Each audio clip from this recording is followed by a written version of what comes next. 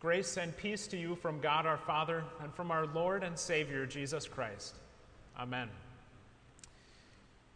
Here in Chicago, if you haven't noticed, there are many huge buses that run up and down the busy streets, especially in downtown.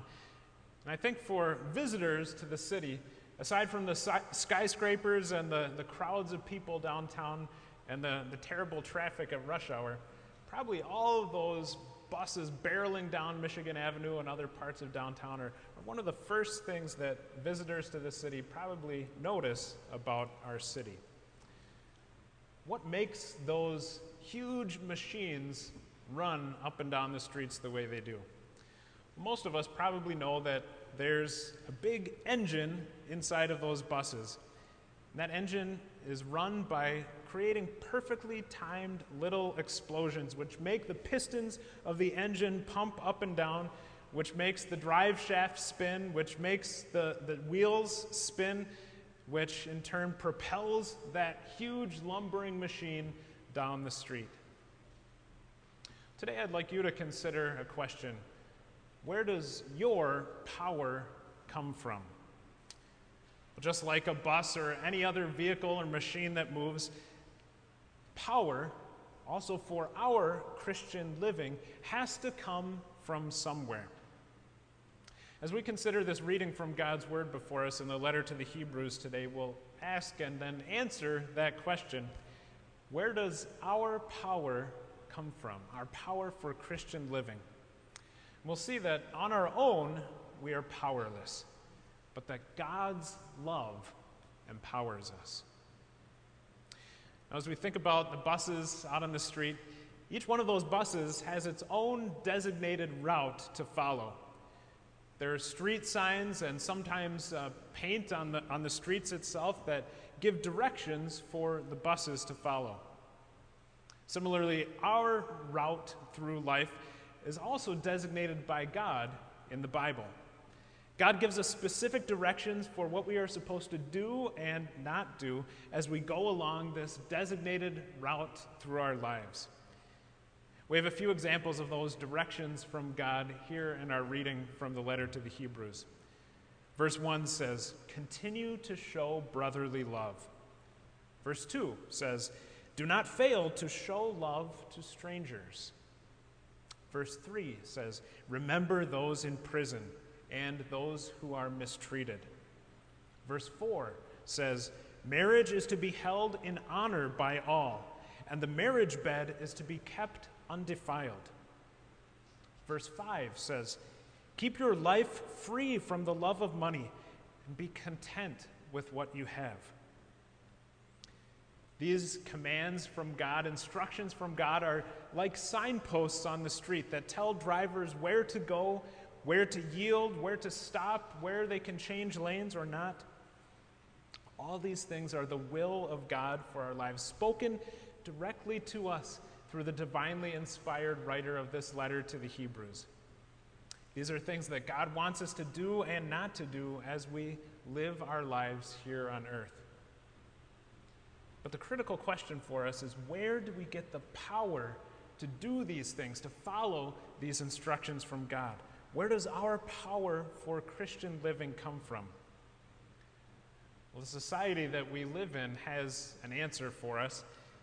So often in our society, we hear the advice to just look inside yourself. The power for life is within you. You just need to tap into it if you dig down deep enough. And sometimes we might even be tempted to listen to that advice. We hear the words, "You can do it." And so we take these commands of God and we try to dig deep within ourselves and muster all of our energy and all of our concentration and focus to do the things that God tells us to do and to reject all of those things that God tells us not to do. And maybe, at least for a time, at least on the outside, we can be pretty successful in following God's commands as we strive to dig deep and find power within ourselves. But then what happens? Well, we may succeed in following some of the commands of God, but then some temptation arises, and it begins to grow in our hearts, and It attacks and beats down our resolve. It breaks down all of those defenses that we have put up by our own strength. And then after a while, as our resolve is beaten down, we eventually open our arms and invite the temptation into our hearts and lives. And in so doing, we sin against a command of God. All of that striving and effort by our own power and all our inner resolve to overcome temptation, all of that fails because of the weakness of our own sinful nature. God says in our reading, "Continue to show brotherly love." But we know that sometimes our hearts are simply full of jealousy, anger, resentment, hatred, contempt. And sometimes those sinful thoughts and attitudes of our hearts also carry over and pour forth in our words and actions. We might say something unkind about another person, perhaps behind that person's back. We may be tempted to get into an argument with someone else, whether a friend, a family member, a colleague, or even sometimes a complete stranger. And we use our words to lash out at that person and to tear them down. God says, "Do not fail to show love to strangers." But so often we're so concerned about the things of our own lives and our own affairs that we fail to see the needs even of our closest family members and friends, much less the needs of people that we don't even know or we don't have a connection to. God says, "Remember those in prison and those who are mistreated." But don't we so often turn our heads and look the other way when we see someone, especially a stranger, who is in need of our help? God says, "Marriage is to be held in honor by all, and the marriage bed is to be kept undefiled." But so often we permit lustful sexual thoughts to remain in our hearts, and we think about things that are improper. And maybe we even let those thoughts and desires spill over into sinful sexual actions in our lives, and perhaps even into a lifestyle of living against God's institution of marriage. And so by those thoughts and desires and actions, we show that we are actually dishonoring God's institution of marriage, and we commit sexual sins in our hearts. As we look at all of our best efforts, just in these few examples that God gives to us in our reading, we see all of our failings. And so we're reminded that by our own power, it is impossible for us to keep God's commandments in the way that He requires. As we look at our lives and examine our hearts, we see that we are powerless to save ourselves and to live as God commands us to live. And so where does that leave us? Are we crushed and simply left waiting for judgment, for a sentence of eternal damnation in hell without any hope of salvation? No. When God reveals to us that we are powerless on our own, He also reveals to us where the true power for Christian living comes from. On our own, we are powerless, but God's love empowers us. The Apostle John explains this love of God to us in 1 John chapter 4, verses 9 to 10. He writes, "This is how God showed His love among us. He sent His one and only Son into the world that we might live through Him. This is love, not that we loved God, but that He loved us and sent His Son as an atoning sacrifice for our sins." God's love for us caused God to send His own Son, Jesus, into the world to be born as our brother in the flesh. He truly is Emmanuel, which means God with us. He obeyed all of God's commands perfectly, fulfilling God's will in our place, in order to cover over all of the many times in our lives that we have failed to do or to think or to say what God commands.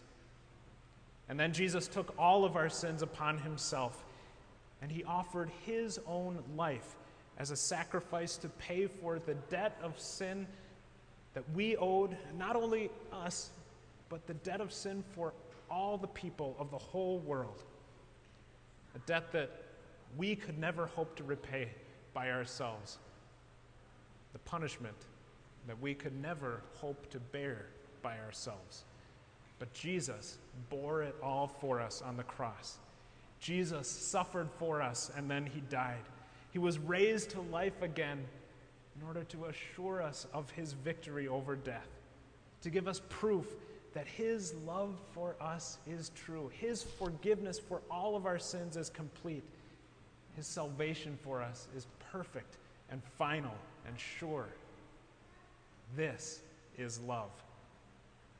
It's this love of God that supplies the power that we lack on our own to follow God's will. Where does our power come from for Christian living? It's God's love that empowers us. And so the writer to the Hebrews explains that this love of God is present with us always. He writes, Jesus Christ is the same yesterday and today and forever. The love that Jesus showed when he died on the cross is the same love that he has for you and me today, right now. It's the same love that he will continue to have for us later today, tomorrow, and the day after that, and every day in our future, until we enjoy eternal love and life with him in heaven. Our Savior continues to watch over us, to shelter us, to protect us, to guard us with his love. He continuously assures us, whenever we fail to live up to his standard by our own efforts, he assures us again of the forgiveness of our sins that he won for us on the cross. It's this great self-sacrificing love of Jesus that motivates our responses of thanks and joy for all that God has done for us. The Apostle John continued in 1 John chapter 4. Dear friends, since God so loved us in this way by sending his own Son to save us, we also ought to love one another. Our power for living for God and following the commands that he gives for us in our lives comes from his love for us. Without his love, we would be totally lost in our sins, condemned to eternal punishment because of our sins. But with God's love, through the forgiveness of sins that Jesus has won for us, we are washed free of all of our sins. We are restored to live a new and holy life before God. We love because he first loved us. And God's love also empowers us to love others with a loving, humble, servant attitude. And so we think of the gospel reading that we heard this morning, where Jesus emphasized that humble service out of love, not in order to try to get something in return from the person that we're helping out, but simply just to give something to others out of thanks for all that God has given to us. In the gospel reading, Jesus says, when you make a dinner or a supper, do not invite your friends or your brothers or your relatives or rich neighbors, so that perhaps they may also return the favor and pay you back. But when you make a feast, invite the poor, the crippled, the lame, the blind, and you will be blessed, because they cannot repay you. Certainly you will be repaid in the resurrection of the righteous. Jesus' own servant heart, which led him to die on the cross, empowers us to love with that same kind of selflessness and humility with which he loved us and all people of the world. And any way in which we serve other people, God tells us, is also a service of love to him. Jesus said in Matthew 25, whatever you did for one of the least of these brothers of mine, you did for me. And so the writer to the Hebrews tells us that our whole lives, everything that we do, all of our daily activities, our job, going to school, all of our interactions with other people in our day-to-day lives, all of that is done as a living sacrifice of praise to God, giving thanks to God for everything that he has done for us, to forgive our sins, to give us eternal life, to give us salvation. Our reading says, "Through Jesus, therefore, let us constantly offer to God a sacrifice of praise, that is the fruit of lips that confess his name." The love of Jesus, our Savior, who is the same yesterday and today and forever, empowers us to carry out his will. Because of God's love for us, we can keep on loving each other as brothers and sisters. Because of God's love, we can remember to show kindness and love to strangers and to those who are in prison or mistreated. Even if we don't personally know anyone who is in prison or mistreated, we can pray to God that all such people would be blessed and comforted by him, and that God would reveal to them his saving love through Jesus. And we can also pray to God that God would give us opportunity to show that love of his to people in those situations, to bring his love and compassion and mercy to them. Because of God's love, we can resist sinful sexual thoughts and desires and actions, so that we do show honor for God's institution of marriage and his gift of sexual intimacy that he is designed to be only between husband and wife in marriage. Because of God's love, we can resist greed. We can resist the love of money, and instead, as God says, we can be truly content with what he has given to us. We can do all of these things because God loved us so much that he sent his own son to die for us. And he loves us still. And he promises to be with us through all the trials and temptations of life. He says to us, "I will never leave you. I will never forsake you." So where does the power for Christian living come from?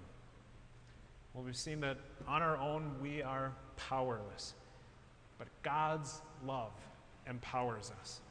So let's cling to that love of God for us. Let's remember the sacrifice of Jesus for us on the cross. Let's firmly trust in Jesus' promise that he will never leave us. And let's pray that his love for us expresses itself in everything that we think and say and do in our lives, so that our whole lives may be a sacrifice of praise and thanks to God, holy and pleasing in his sight.